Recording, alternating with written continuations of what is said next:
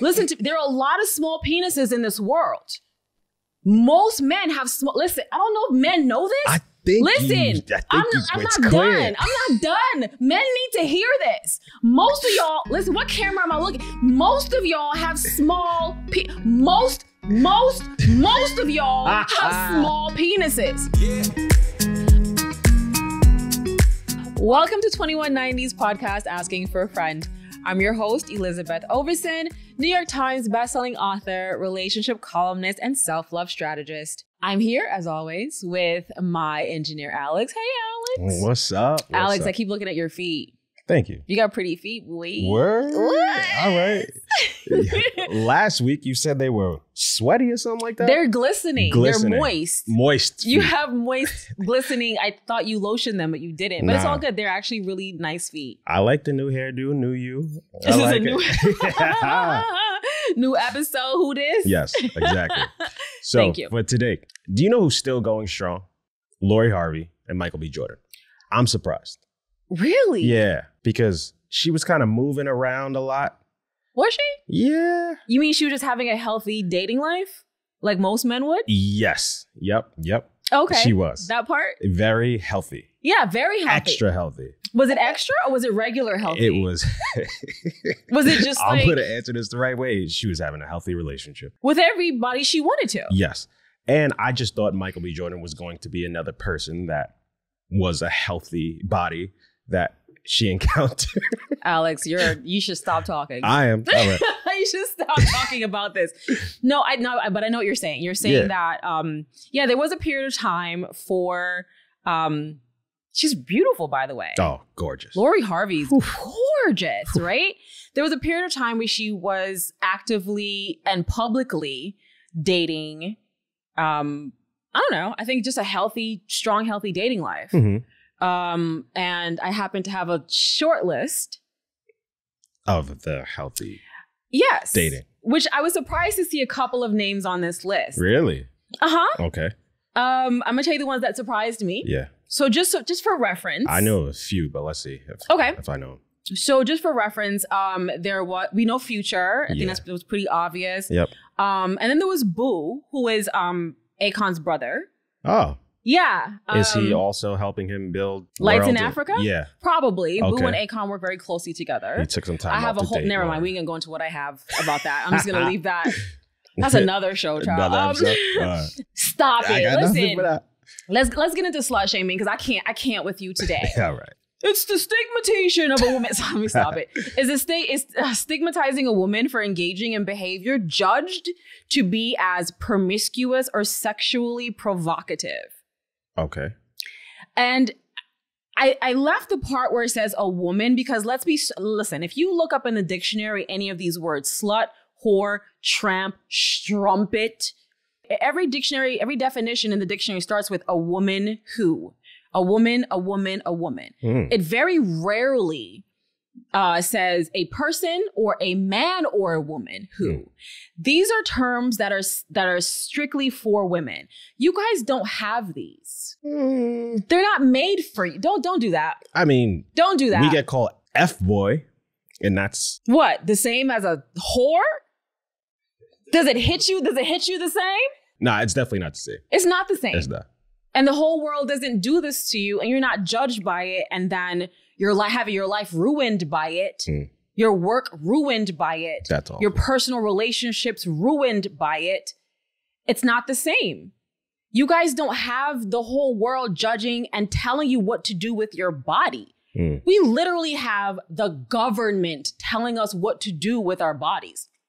The government. Yeah. Somebody somewhere right now is changing a law that tells us what we need to do with our bodies, when and how we can get birth control, when and how we should even be able to get abortions or even just care, even just care. And then also when and how we should have sex and not have sex. The problem with slut shaming is this. Slut shaming is born in the insecurities of men, and your insecurities are born in your penises and your wallet size. Because honestly, and I'm gonna be super frank here, I never heard a big dick man with not just big dick energy, not just BDE, but a man who's well endowed. I've never seen a well endowed man call a woman a whore. Okay. It's always the men who can't handle a sexually advanced woman in the bedroom. Okay.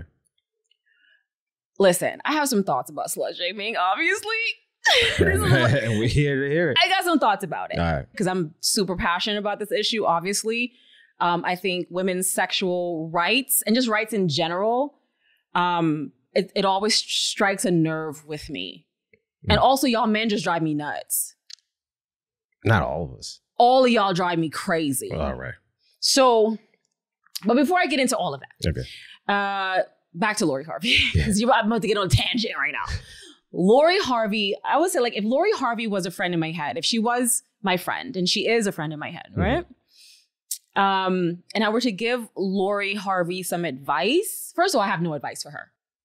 I have zero advice for Lori Harvey. Really? Yes. I think Lori Harvey is probably the first person that I've talked about on the show that I have no advice for. Okay. Because I feel like Lori Harvey did everything right. Lori Harvey kissed a bunch of frogs. And it's not her fault that none of them were good enough. That's their fault. Wow. Okay. If you were a big enough man in more ways than one, you might have been able to keep her. But you weren't good enough. You weren't big enough. You weren't man enough. You weren't something enough for her based on her standards, most likely. Wow. And she moved on. And we can't stigmatize women moving on. Y'all want us to settle for less so bad. And when a woman doesn't settle for less and she knows when to zip and zap and dip and dive, you're like, oh, she's a slut because you're not good enough for her. Now she belongs to the streets. And it's always the men with 17 kids talking about you belong to the streets. Bro, you are the streets. You are the dirty, nasty, rat infested. You're a rat carrying a pizza on a subway in New York, nigga. You are the streets. But because you're not enough for her, and then she ends up with Michael B. Jordan. This is a good one.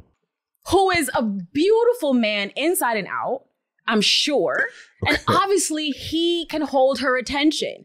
This is what I always say. It's not the first. Remember when Ray J was like, I hit it first. Like, it ain't cute to be the first. That's not the cute one. It's the last. Who's good enough to be the last? The first is easy. I'm experimenting, bro. Of course you were the first. I don't know what I'm doing. You don't know. It's fine. But if I'm an experienced woman who has done my sexual due diligence, who has dated and kissed all the frogs, and then you are the prince and you get to be the last one, you're the one who lets me see that I don't want any of that. And I'm going to stay right here. Like you're it. It's not who's first. It's who's last. So I don't care how many frogs she had to kiss to get to her prince or her king. It's who is best who keeps my attention. So I don't have to dump you and move on to somebody else. Wow. Listen, friend in my head, no advice for this girl. Okay. This girl, she did it right. I love me some Lori Harvey, by the way. Yeah. I love me some Lori Harvey. Me too. Right? Shut up. What? You can't say it. Only I can say it. Because when you saying this, that was creepy. But I have the same admiration you have. No, you don't. You got a different admiration. I just want to say, okay, so let's get off of that. Okay. Slut shaming. So I have a lot to say about it, obviously. I have a lot of experience with it. And my earliest experience with slut shaming actually comes from my mother. From the time I was, I think, like 11. Oh, wow. Or so. Okay. Because slut shaming a lot of times has nothing to do with sex. It didn't have anything to do with my sex. I was 11. Sometimes it comes from other people's hangups about sex and their experiences with it, their bad experiences, their own slut shaming histories. And I learned from a very early age. The first time I was called a whore, I was just 11 years old playing with boys, playing jacks with boys on the playground. Wow. That's all I had to do was be a girl in a circle of boys playing jacks on the playground. So that was a fire game, by the way. Yo, jacks? Yeah. Yo, I could kick your ass in some jacks, bro. I mean, get it right now. Like, I'm somebody good. Amazon me some jacks. But it could be something as simple as that. So I'm going to talk about that a little later and kind of get into my history with slut shaming, how I've been able to withstand and kind of traverse that whole thing. A lot of it's just It's so asinine and so stupid. But before we go into all of that, I want to get to our callers and see what they have to say. Cool. Yeah. I'll bring some of our friends on the line. Yay. Okay, so we have our friend Gotham Gem on the line. She has a question about slut shaming. Gotham Gem, are you there? I'm here. And what's your question for Elisabeth? So my question is, what do you do when a guy you just met makes creepy statements that slut shames women and attempts to rationalize them being raped? Do you patiently educate him or quickly escape the red flags? Good question. I have a question for you. Are you a professor of some sort? I am not. Okay, so we're not educating men for free. We're done. Oh. Like, we're done. First of all, we just met him. We don't know him. We are not professional educators. We don't have. Do you have time? Because I don't have time. Not at all. Okay. And we don't have time. We're done. It's not your job. And I think it's important for us to, especially as we meet men and start getting to know men, that we realize that men are not our job. It's not our job to raise them, to teach them, to change them, to better them in any way. It's not your job. You just met him. So he's literally not even a part of your life at all. And he can't be a part of your life because he's got some probably very antiquated ways at looking at sexuality with women. So he can't be part of your life, right? Correct. Yeah, we went on one date, and a couple of days later, we were having a conversation about women being pressured to do things sexually. He proceeds to say, if a woman allows a man to give her head, but she doesn't let him hit, she deserves what she gets. What? So, first of all, arrest this man. Mm-hmm. Like, sir, you are under arrest. Like, what do you mean? It's crazy. Yeah.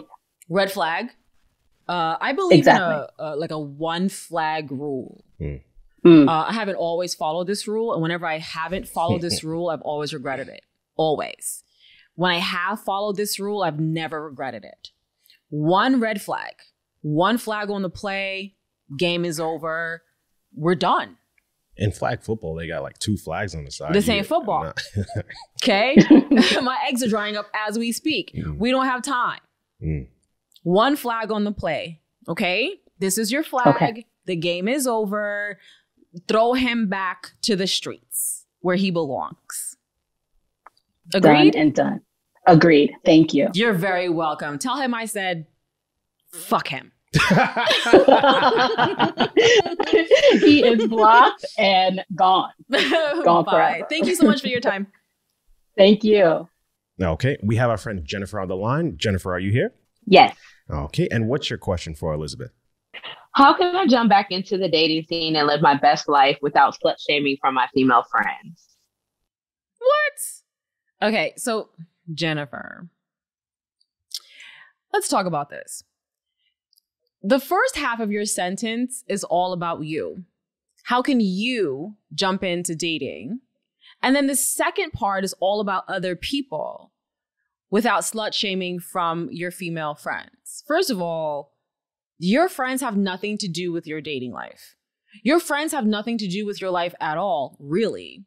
They only intersect where you want them to.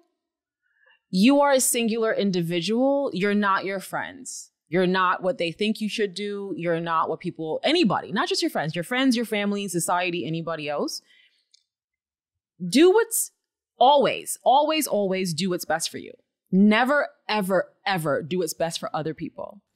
If you're jumping back into anything, including the dating scene, date however you want, have as much sex as you want, have no sex if you don't want to, I'm just going to say this to you though, you should date multiples.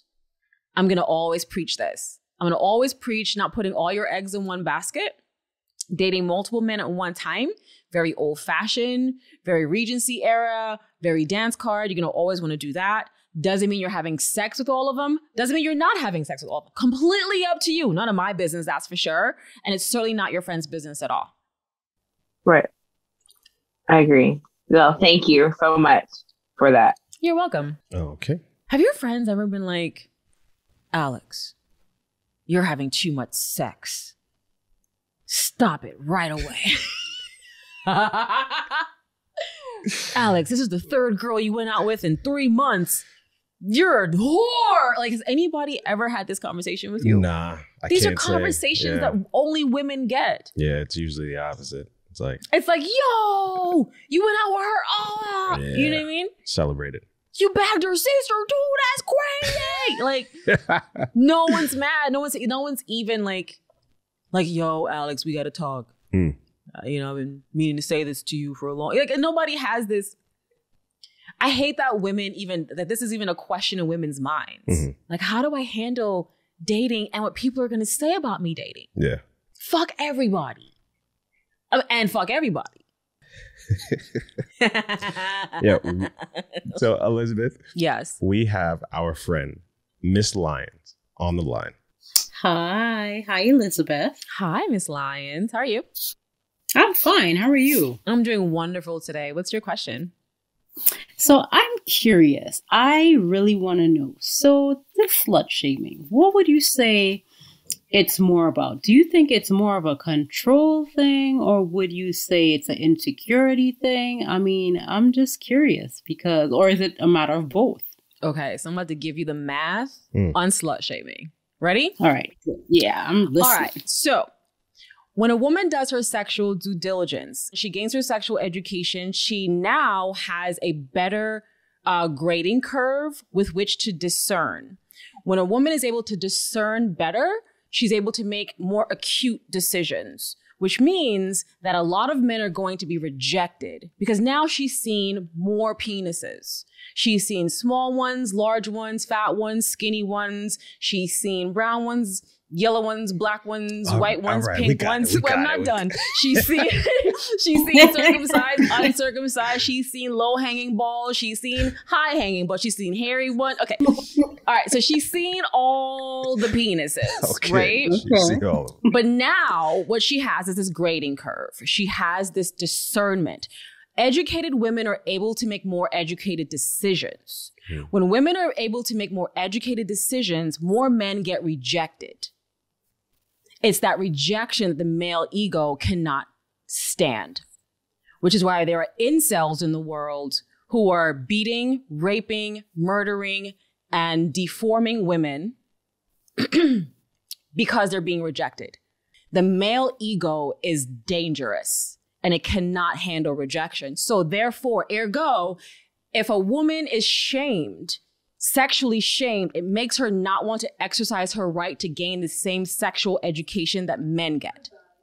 It allows her, without that education, she's not able to better discern, which means that if she's only seen one penis, because now this is where the fascination with virgins comes from. A virgin, a woman who hasn't been around either or, she hasn't seen probably any penises, maybe just one or two. She hasn't been down to Miami during spring break or to hedonism in Jamaica and seen that penises get pretty big and awesome, right? She hasn't tried out a bunch of penises. She's a virgin or she's very inexperienced. Men like or this stay better small because then a man who is inept, and to be honest, most men are inept. Okay, the average penis size is only 6 inches. That's not a lot of penis. I'm sorry. I'm giving it to you guys. Really, like, listen, no chaser here. 6 inches is not a lot of penis. Okay. There's men out here with 8, 9, 10, 12 inches. Okay, and more. I've seen more. Okay. I've seen a lot more. Okay. I can't even get into it. I've seen some things. Okay. Some things. So I'm curious. Right? I'm curious. Listen. Can I ask a question? Wait, not yet. Let me finish my sermon. Okay. Okay. We in church. So now, when men shame women because of those insecurities, that makes women not want to have the sex that they really want. It makes them afraid to have the sex that they want to have. That shame is meant to make men feel better. So now it's like, well, I don't want to, I would have sex. I would have more sex, but they're going to call me a whore. So I'm not going to do it. So I'm just going to settle for this little penis man that I met one time. And now I'm having horrible sex the rest of my life so that I don't hurt his ego. The men with the smaller, inadequate penis, and there's a lot of small penises in this world. Listen to me, there are a lot of small penises in this world. Most men have small, listen, I don't know if men know this. Listen, I'm not done. I'm not done. Men need to hear this. Most of y'all, listen, what camera am I looking? Most of y'all have small, most of y'all have small penises. You've seen porn. You know how big they get. They get pretty big. And once a woman figures that out, she ain't going back to 6 inches or 5 or 4. Some of them are like a cool inch. I was married to a man who had a cool 1.5 inches. I know because I measured it. Trust me. It's not good. We are fed up. I see. We are tired of small penises. I'm sorry. I'm going off on a tangent, girl. Okay. Let me bring it back down because I am rallying. This is a rally cry. I am crying out for all of us women who deserve more orgasms. We deserve nice, like beautiful fatties. We deserve better penis. Listen, don't try to stop me, Alex, because you uncomfortable. No. My girl on the line knows what I'm talking about. Listen. I'm answering her question. She's over there laughing. Trust me. My girl is laughing with me. She feels it. She understands because she's seen some small ones. She's like, girl, yes. If she was here, she'll be high-fiving me right now. We're tired of your small penises. We're tired. I'm sorry. Hello. Does that answer your question? It does, but I'm just curious. I was thinking that it also could have been, depending on the man, a control thing. That as a woman, you may not even be a slut, but they basically will present you in that light just to control you, to make sure you stay in line. Well, to make sure that you settle for their tiny penis. Yeah. It's all. Well, fun. Yeah. Listen, sluts aren't a real thing. Sluts are not a real thing. No one's a slut. No one's real. Like, sluts are like unicorns. People talk about them all the time, but you've never seen one. Nobody's a slut because there's nobody out here having more sex than anybody else, because a man has to have sex if he's a straight man with a woman. A woman is having sex with a man. If we're both having sex at the same time, how am I the slut? Knock it off. That's a fact. Right? Mm-hmm. That's insane. So, well, some of these men are running around here talking about, well, you're not a virgin and you been doing all this stuff with all these other men, and then you expect the world from me. And I'm like, but what difference does it make if the person is not a virgin or not? And he's not a virgin either. And he's expecting a bunch from you. And his mama ain't a virgin. And everybody's mom, especially single moms, there was always an uncle that nobody ever seen before that came up on Christmas morning, and all of a sudden you had all these gifts from a new uncle. People don't even think about all the dicks there, because you're laughing because you had an uncle you didn't know about. Like, who was this Uncle Troy all of a sudden? Because your mom was having sex, bro. Yes. Your mom was doing all the things. All the things. You don't want to think about it. I don't. But she was. Listen. Pay no attention. Pay these men no mind. Have all the sex you want. Have all the sex you don't want to have. I don't care. And it's none of their freaking business. It doesn't matter. None of this shit matters. It's all about ego. It's all about ego.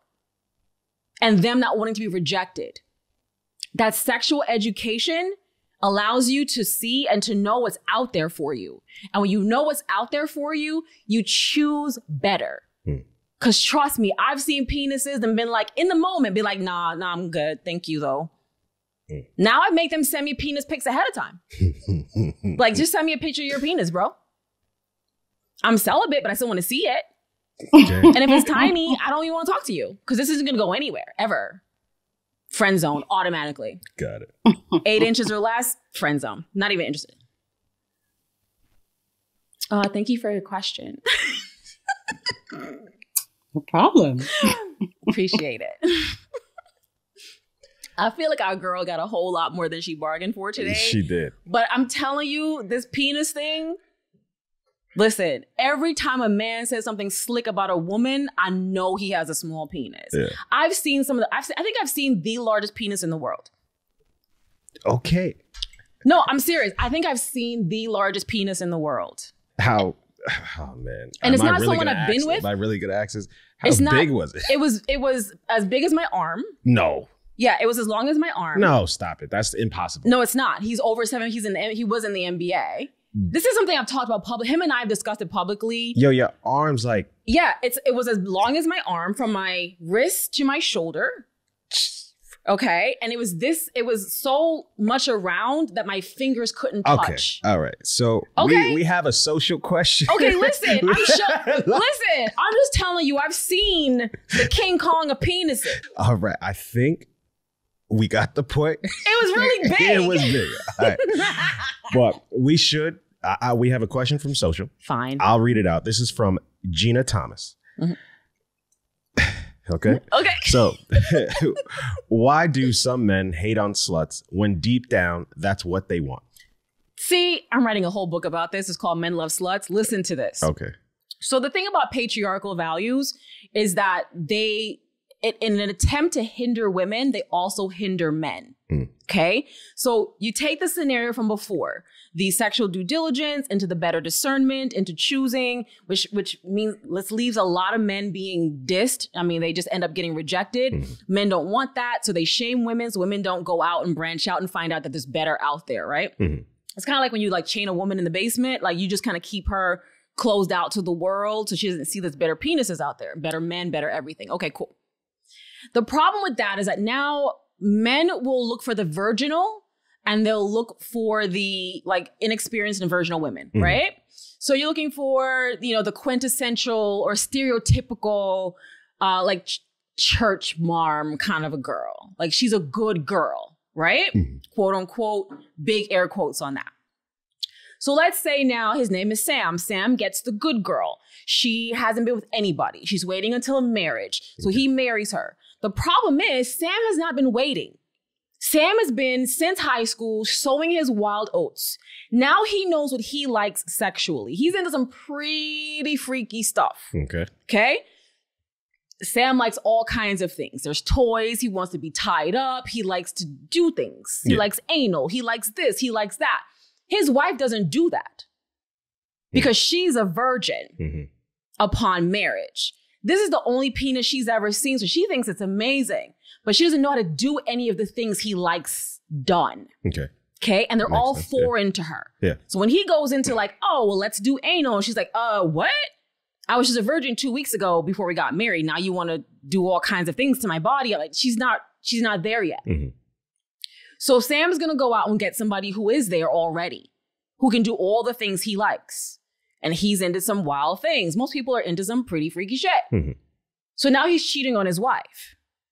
And now you have a problem. Because now you have a wife who you're married to, obviously. And then there's children. Then there's a house. And there's 50-50. And then there's a divorce court. And now you're losing everything you built. All because you didn't marry the kind of woman you should have married in the first place, which is a woman that's going to knock your socks off every day when you come home from work. Marry the slut. Marry the slut. Marry the slut. That's a bar. Because you're going to be having awesome sex at home all the time. You're going to get anal every night. You're going to get head every day. You'll be teabagging. You'll be on the chandelier. You'll be in the car, on the beach. You'll be, all kinds of shit's going to go down. There'll be friends coming. You don't know whatever kind of freak you need. Marry that person. So you don't have to go outside of your marriage for what you're into. If you're into multiple partners and polyamory, marry into that. Don't marry the church marm. Don't marry the virgin. But then you want non-virginal things to happen. That's not fair to her. And it's also a setup for you. You're going to lose everything. Because once you get found out that you're out here, having sex in cars behind the strip club somewhere, doing freaky stuff with the whoever, you're going to get, your whole life will be taken out from under you. Then you're, again, in divorce court, or you're battling for your kids and things like this. All because you didn't marry the slut. Marry the slut. That's all I got to say about that. Hope that answers the question. Oh, my goodness. Those calls. What? Those calls. What? So. Pretty normal day, Alex. I mean, it is pretty normal for us. It is. You said you had a slut-shaming situation in the past. Did this have anything to do with small penis? No. Because I think that's the lesson here that I learned.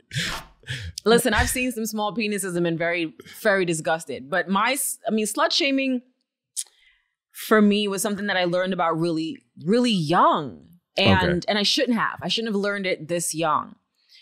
But the first person who called me a slut or a whore or a tramp was my mom. That was playing jacks, right? Yeah, because I was playing jacks with the boys. And I didn't understand what that was at the time. Of course, I'm a kid. Yeah. I'm playing jacks after school. I've always been a tomboy, so I grew up with boys. I liked boys better.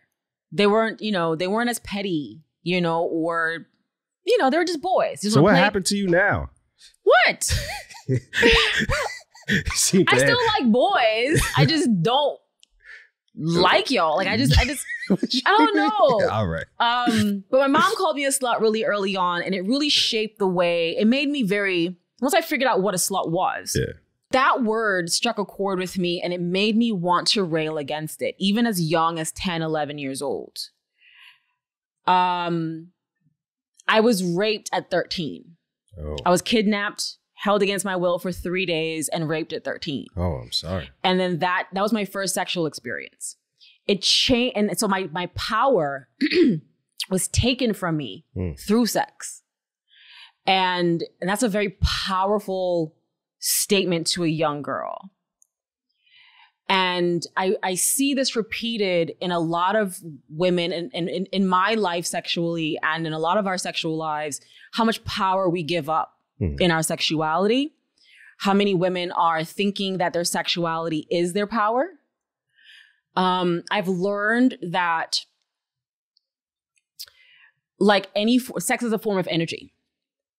And like any form of energy, sex is more powerful when harnessed. And not given away freely. And I've learned that. I think that slut shaming, and it took me so many years to figure out what this was. My mother's portrayal, her projection was based on her sexual shame. And a lot of men and women are continuing their parents' sexual shame. I'm seeing the generational passing down of sexual stigmas. Well, if you date a whole lot, you're never going to get married. No one's going to want to wife you. You can't turn a hoe into a housewife. Bullshit. When our last, one of our callers said it best is, you want this. You want the hoe. Trust me, you want the hoe in your house. You want to come home and be fed and bedded and like have everything in-house. Who wants to go out in the middle of the night for sex? Wouldn't it be great if it was just right there? You want the girl who's experienced. You want the girl who's been around, who has the sexual education. My mother set off a fire in me at a really young age. Media topped off that image for me of a sexual, strong female archetype. Being raped at a young age set off a different fire in me. And I saw how men use sex to control and diminish women. I found that out at 13. I found that a lot of women are using sex and a lot of women have had the same experiences or similar experiences where they were overly sexualized as young girls, especially Black women who develop sooner or more than women of other cultures, or any like brown and Black women, all tend to kind of develop differently.